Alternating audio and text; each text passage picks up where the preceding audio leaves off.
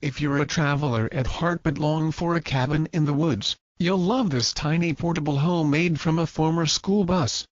Designed and built by Steven Selby, this groovy bus-turned-home is clad in salvaged wood and channels the spirit of the Pacific Northwest. Constructed from mostly salvaged and second-hand materials, the bus cost Selby less than $3,000 to build.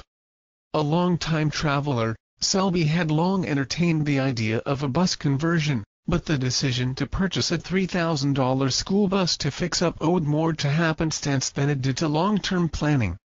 After teaming up with Brent McGregor, a furniture maker in Sisters, Oregon, Selby set off on a year-long effort to transform the Blue Shore bus into a cozy cabin on wheels.